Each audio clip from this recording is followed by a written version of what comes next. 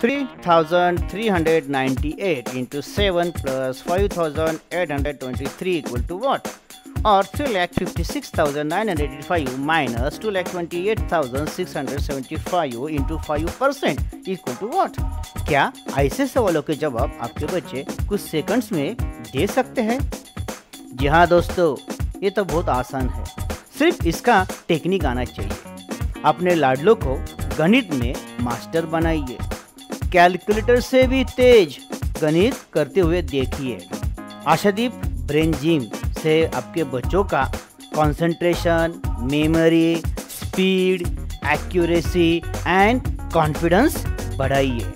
आज ही Ashadeep brain gym में प्रवेश लीजिए।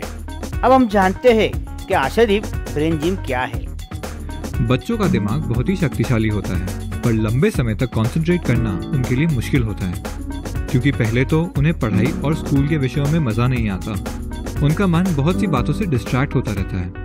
कंसंट्रेशन की इस कमी की वजह से बच्चों की पढ़ाई तो कमज़ोर रहती ही है, दिमाग का वेट कमज़ोर रह जाता है। यदि हम एकाग्रता बढ़ाने के लिए उन पर जोर ज़बरदस्ती करेंगे तो वो पढ़ाई से चिढ़ने लगेंगे, जिससे उनका रिजल्ट और भी खराब हो जाएगा और आत्मविश्वास भी खत्म हो जाएगा।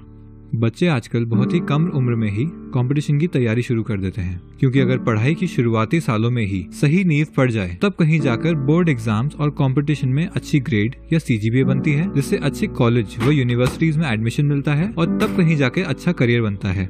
ऐसी स्थिति में एकाग्रता या आत्मविश्वास की कमी से मुश्किलें बढ़ सकती हैं।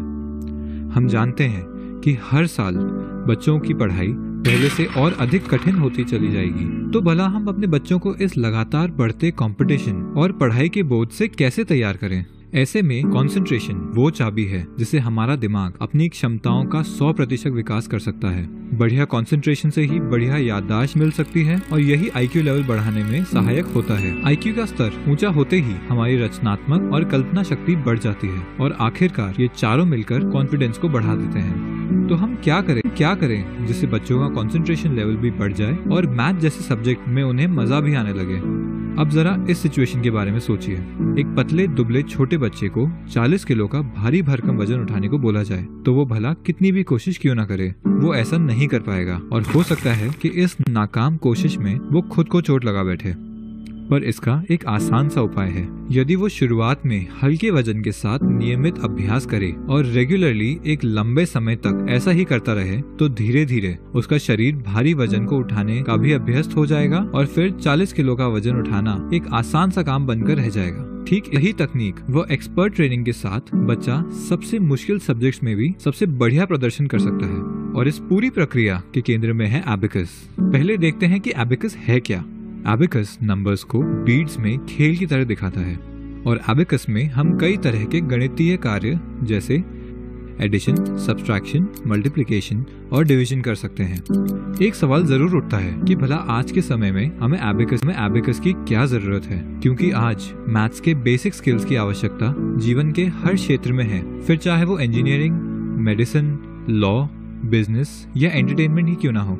लेकिन आज भी दुनिया भर में काउंटिंग के लिए उंगलियों, पेपर पेन या कैलकुलेटर जैसे साधनों का सहारा लेते हैं, पर ये सभी बाहरी साधन हमारे मानसिक क्षमताओं को सीमित करते हुए दिमाग को कमजोर कर देते हैं और हम इन्हीं के आदी हो जाते हैं। वहीं दूसरी ओर एबेकस एक ऐसा जरिया है जो गणित को एक खेल की तरह सरल बनाता है, स्पीड और कंसंट्रेशन को बढ़ाता है, दिमाग को मानसिक गणनाएं करने के लायक बनाता है और एक्यूरेसी को उच्चतम स्तर पर ले जाता है। यानी एबेकस एक सशक्त माध्यम है जिससे मेंटल मैथ्स को सीखा जाता है। तो देखते हैं कि इसको कैसे किया जाता है। ट्रेंड्स एबेकस में बच्चे पहले इस टूल को रोजाना 5 मिनट के नियमित अभ्यास से मास्टर करते हैं। अगले लेवल में बच्चों को एबेकस टूल की जरूरत नहीं होती, क्योंकि अभ्यास से वो एबेकस को अपने मन में ही विजुलाइज कर लेते हैं, यानी मन में ही एबेकस की कल्पना कर लेते हैं। उन्हें पाया है कि हमारे दिमाग में 2 हिस्से अलग अलग कामों को करते हैं। लेफ्ट ब्रेन में मुख्य कार्य होता है, यानी कैलकुलेशन, स्पीच और जजमेंट, जबकि राइट ब्रेन के काम है कल्पना करना, विजुलाइज करना और मेमोरी यानी याददाश्त। जब बच्चे पेन पेपर का इस्तेमाल करते हैं तो वो केवल अपने लेफ्ट ब्रेन का ही इस्तेमाल करते हैं और उनका राइट ब्रेन एक्टिव नहीं होता, जबकि एबेकस पद्धति में बच्चा अपने राइट ब्रेन का इस्तेमाल करते हुए एबाकस टूल को मन में विजुलाइज करता है और मेमोरी में नंबर्स को याद रखता है और इस तरह पूरी प्रक्रिया में अपने दिमाग का पूरा इस्तेमाल करता है। बच्चों का कंसंट्रेशन यानी एकाग्रता का स्तर बढ़ते बढ़ते 7 गुना तक इम्प्रूव हो जाता है। एबाकस से बच्चों के IQ और मेमोरी में भी जबरदस्त बढ़ोतरी हुई है और क्वेश्चन सॉल्व करने की स्पीड तो बहुत ही असाधारण है। इसका रिकॉर्ड रख पाना भी मुश्किल है। हार्वर्ड यूनिवर्सिटी द्वारा किए गए एक सर्वे में पता चला है कि सफलता में 88% योगदान हमारी सॉफ्ट स्किल्स यानी पर्सनालिटी और टैलेंट से मिलता है। मात्र 12% योगदान हमारे एकेडमिक स्किल्स का होता है।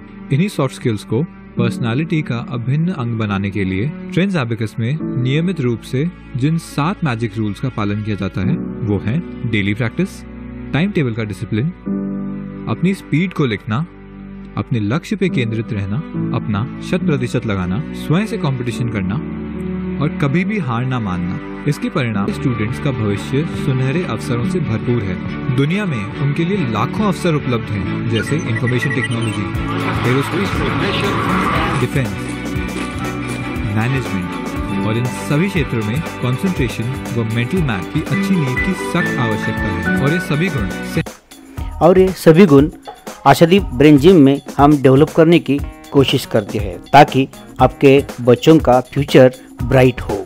धन्यवाद।